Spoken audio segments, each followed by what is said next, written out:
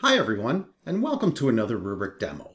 I'm Mike Preston, and today I'm excited to walk through a feature of our Cloud Native Protection offering within Rubrik Polaris, and that's Native Protection for RDS. Databases are often the lifeblood of organizations, powering some of their most mission-critical applications. And it's important that we're not only able to protect them, but we're able to restore them in a timely manner to any point in time. Of course, we also need a solution that's simple and easy to use. These are the main driving factors as to why organizations are choosing Rubrik Polaris to protect their AWS resources. Now, we've been supporting and protecting EC2 instances and EBS volumes within AWS for a while now. We've taken that same policy-driven declarative framework that you've grown to know and love and applied that to RDS. In terms of database support, we could protect and recover MySQL, MariaDB, PostgreSQL, Oracle, and Microsoft SQL Server running within AWS RDS. With Rubrik Polaris, you are able to easily recover your RDS databases to any point in time, ensuring minimal data loss and maximum availability. Backups are stored within the form of native AWS database snapshots, which means that your organization's data never actually leaves the compounds of your AWS account. Only metadata and mapping information is securely sent back to Polaris. Polaris is then able to orchestrate backups and restores for you, managing everything from RPO to retention, eliminating the need to manually manage the mundane processes of snapshot management. Even the initial configuration of enabling Polaris to connect to your environment is automated, setting up cross-account roles and policies through an executed CloudFormation stack. Polaris provides a fully automated, simple, and efficient way to provide cloud-native protection for your AWS environment. But don't just take my word for it. Let's jump into Polaris and run through the complete process, from configuration to backup to restore. So here we are in our Polaris dashboard, and the first thing we need to do is to enable RDS protection for our AWS account. To do this, we simply head to the gear icon and select Remote Settings. We then select RDS from the AWS dropdown and then click to add a cloud account. Here, we can add either a new account if Polaris doesn't know about it yet, or we can select an existing account within Polaris. This Rubrik TM account has already been set up within Polaris to protect EC2 and EBS, so let's go ahead and select it, basically enabling RDS protection on it as well. Now this allows customers to utilize that same cross-account role for both EC2 and RDS protection. This eliminates the need for any long-lived AWS credentials or secret keys, thus adhering to AWS's security best practices. So go ahead and click Next. Here we can restrict Rubrik's access to specific regions within AWS. This ensures the customer is always in control of their cloud environment. We already have North Virginia, North California, and Oregon selected here. These are good enough for me, so let's go ahead and click Next. And now we're going to be prompted to launch a CloudFormation stack, so let's go ahead and click that. The CloudFormation stack, which is built when we first enable EC2 or RDS protection, controls the creation of all of the IAM resources that Rubrik needs in order to provide AWS protection. This includes the creation of the cross-account role and the appropriate permissions and policies which are assigned to it. Using CloudFormation puts control into the customer's hands and lets them see what exactly is going to be created or modified within their AWS instance. So let's go ahead and walk through this stack update. Click Next a couple of times, and on the final step, if we scroll down, we can actually see the changes that are going to be made within our instance. In this case, it's going to modify that cross-account role as well as that cloud account custom resource. If this was the first time that this account's been added to Rubrik Polaris, obviously it would say it was going to create these resources for us. We'll go ahead and acknowledge that we're going to be creating some resources and simply click Update Stack. Now we'll let this run through and go ahead and create those IAM resources and provide updates to the policies that needed to be updated. And when it's done, we simply head back to Polaris. All right, we can see we have an update complete status now, so let's jump back into Polaris and complete the configuration. We can see that Polaris has received all of the metadata around the created resources that's been securely sent back to Polaris. So we can go ahead and click Submit to finish the process. Now that this is complete, Polaris will begin scanning all of those defined regions that we gave it access to, looking for RDS instances which can be protected. Now, to view these discovered databases, we'll head up to Inventory and then AWS-RDS. So we can see that it's discovered a number of databases running within our RDS service. We have Microsoft SQL servers, MariaDBs, Postgres databases, and MySQL databases.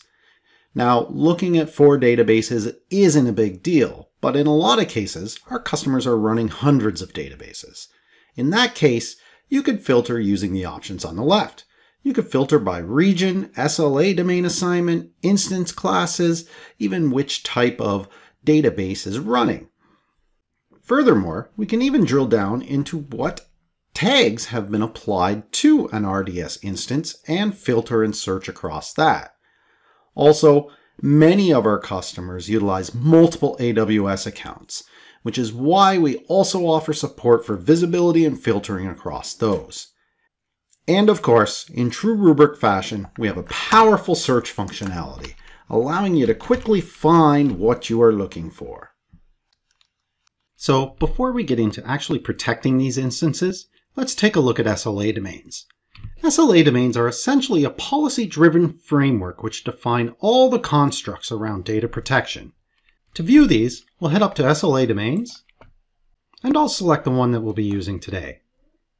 We can see an overview of our SLA domain configuration here, but let's head to the ellipsis icon and select Edit so we can see all of the configurations available to us. The first thing we set up within an SLA domain is our RPO, or our Recovery Point Objective. Basically, this is how often we want to back up, and then we apply our retention, how long we want to keep the backups. This SLA domain is currently configured to take a backup every 12 hours and keep that for 7 days. Subsequently, we can see that it's configured to take a daily backup and keep that for 30 days. If we click Show More, you can see that we can get even more granular, taking weekly, monthly, quarterly, and even yearly backups, each with its own retention. This allows us to set up the exact data protection policy we need and adheres to some of the AWS well-architected frameworks, specifically around cost optimization. As the backups expire, they're automatically deleted, freeing up the storage and the costs that go along with that. And we can see a few other options here as well. We can set up our snapshot or our backup windows as to when we want our backups to occur. And since Rubrik applies a forever incremental methodology, meaning our first backup is a full, and then subsequently we only take incrementals, we can control when we would like that first full backup to occur. Also, since we're dealing with databases here, we can enable log backup for AWS. This allows us to provide restoration services to nearly any point in time by replaying the logs. As well, we can also specify a retention period as to how long we want to restore these replay logs. In this case, we're set to 3 days. Well, this all looks great. Let's move on. Click Next. The next stage is setting up our remote policies, or more specifically, our archival and replication settings. Archiving essentially takes older snapshots, or snapshots at the end of the chain, and migrates them off to a different location. Most often, this is cheaper storage, as most organizations prefer to move those older backups that they're required to keep for compliance to a more cost-effective location. On the flip side of that is replication. Replication moves backups from the start of the chain, or our most recent backups. In this case, we can see that we're set up to migrate our most recent 7 days of backups to a specified AWS region, thus providing us region-level availability for our applications. And finally, on the last page, we simply give our SLA domain a name and a description. So, with SLA domains out of the way, let's jump back into our RDS inventory and start protecting some databases. Now, there are a number of ways we can assign an SLA domain to an RDS instance. If we head to AWS accounts, we can see that we're able to manage protection on an account level. We can select the account and then select to manage protection. When we assign an SLA domain on an account level, any existing databases within that AWS account are automatically assigned to the specified SLA domain. Furthermore, if any new databases are created within the account, they too would be automatically protected and inherit that SLA domain.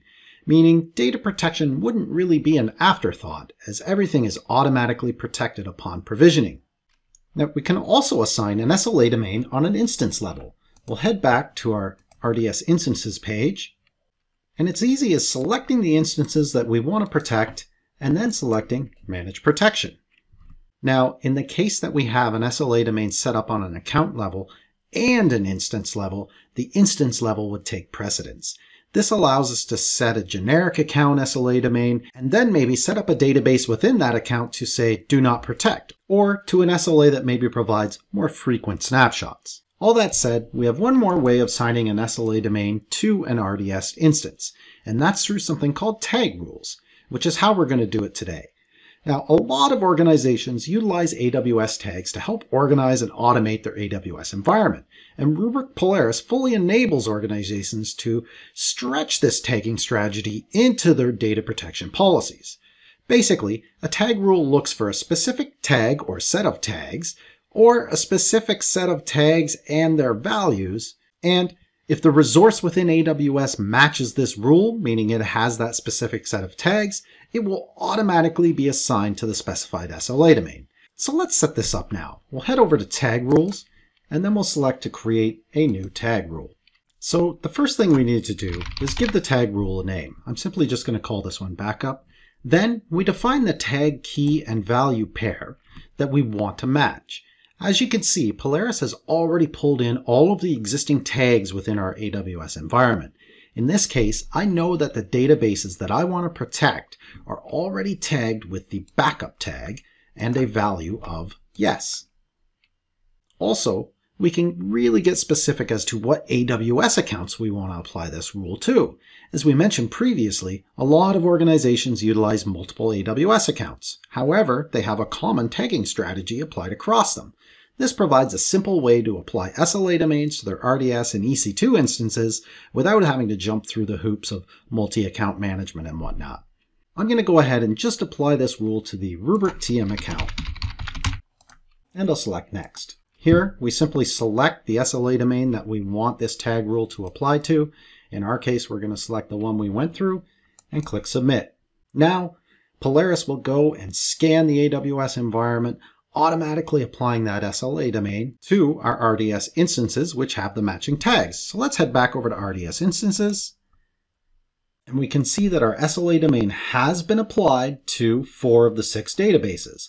So obviously these 2 Nova databases in the middle have not been tagged appropriately within AWS. We can also see that our SLA domain has been derived from the tag rule backup. So all of these RDS instances are now assigned to an SLA domain, and Rubrik Polaris will go ahead and start to run the database snapshots and perform backups as specified within the configuration. Let's give this a little bit of time to run a few backups, and then we'll come back and take a look at what it actually looks like within the AWS console. Then we'll jump into some of the fun stuff, which is restoring. Okay, so we've paused for a bit and given these databases some time to process some backups. Let's take a look at our ZFGHR database and see how it's going. First off, we can see we have a number of backups and restore points we can utilize. We can drill into each day by simply clicking on it. Here, we can see that we can indeed select any point in time by simply dragging a slider bar. If we scroll down a bit, we can actually see the types of snapshots that we have. First, we have our scheduled snapshots. These are snapshots which have been taken adhering to the SLA policy that we set up. And then we have on-demand snapshots. These are manual snapshots that we can trigger within the UI. Now, before we jump into a restoration, let's take a look at what this same database looks like within the AWS console. So let's select that same database within our RDS instance page here, the ZFGHR database, and then we'll head over to the Maintenance and Backups window. Here, we can see all of the database snapshots which have occurred. One thing to note here, these snapshots and backups reside within the customer's AWS account. At no time is a backup or snapshot transferred to Polaris. The only data that's sent back to Polaris is metadata around the snapshots themselves in order to identify things like tags and mappings, linking the actual snapshot to the time the backup was taken within Polaris. Customers are in complete control of their data, just as if they were managing the backups manually within AWS. As far as snapshots go within AWS here, we have a couple of different types shown. We have our AWS backup types. These are on-demand and policy-based backups which are driven by Polaris. We also have automated snapshots. These are snapshots which have been taken by AWS through the automated backup utility. The automated backups contain the log information which is needed to replay to any point in time. As you can see, this database is set to keep 3 days worth of automated backups and logs, matching that in which we configured within the SLA domain earlier. Now this is an important note. In order to gain that log replay functionality, the automated backups within AWS must be enabled. With that said, let's imagine this HR database has been corrupt and needs to be restored. In order to do so, let's head back into Polaris. Okay, so the first thing we need to do is select our point in time to recover from. Let's say that the corruption occurred around 10 o'clock, so we're going to select sometime around 9 a.m. to restore to. From here, we simply click the ellipsis icon next to the desired point in time, and then select Export. Here we can see a number of options. First, we need to give the database a new identifier, and also select in which availability zone we wish to restore to. At this point, we can also change our instance and storage class as well. So if we wanted to give the underlying instance powering the database a little more juice, we can do so here. Also, during the export, we can choose to export the associated tags within the snapshot, meaning we won't have to go back into AWS to re-tag this instance once it's restored. It'll automatically match that which is set up on the source database. And if we wish, we can enable multi-availability zone support on the database or make it publicly accessible. I'll just accept the defaults here and click Next. Now it's time to set up the networking around our restored database. We can go ahead and restore this to a new VPC or the existing VPC, selecting things like new subnet groups, option groups, and parameter groups. We also need to select a security group at this point, where I'll just select the default and click Next. At this point, we get a summary of what's about to happen. I say we're good to go, so let's click Export. With our export kicked off, we can jump over to the Events tab on the database to monitor it. As you can see here, we're currently launching a new RDS instance with the desired instance name, matching that to the actual point in time we selected. We can get a little more information by drilling into the event itself. Alright, so we can see that that instance has now been successfully exported. So let's jump back into the AWS console and have a look there. Again, we can see our new instance listed within the RDS page, and if we drill inside, we can see that everything has successfully restored. Now we can simply repoint our applications to our new endpoint, and we're good to go. Also, we can jump into the configuration page, and we can see that we can manage this exported database just as if it was natively deployed within AWS. We could do things like enable multi-AZ or add read replicas. Another nifty feature which saves us operational time and costs is the restoration of tags. If we look at the tags associated with our restored database, we can see that along with the Polaris-specific tags holding metadata and snapshot information, we also have our original tags that were attached to the source database. This is important for a couple of reasons. One, we don't have to go back and re-tag this database instance, making it compliant with our tagging strategy. And two, if you remember that tag rule we set up to parse the backup tag, well, this restored instance maintains that tag. Therefore, it will also be automatically protected by the SLA domains specified within that tag rule. And if we jump back into Polaris, we can see indeed that our newly restored instance is automatically protected with our SLA domain derived from that tag rule. As you can see, protecting your AWS RDS instances with Polaris is super easy. From an automated configuration with a CloudFormation stack, to a declarative policy-based approach to backup within our SLA domains, to fast and efficient restores of both your RDS instances and their associated tags. I hope you enjoyed this demo, and if you want to learn more about our cloud-native AWS protection, check out the description below for some resources. We have an amazing How It Works document which goes very deep into the technical nitty-gritty on how we accomplish AWS protection. As always, any questions or comments, please reach out. Thanks for watching.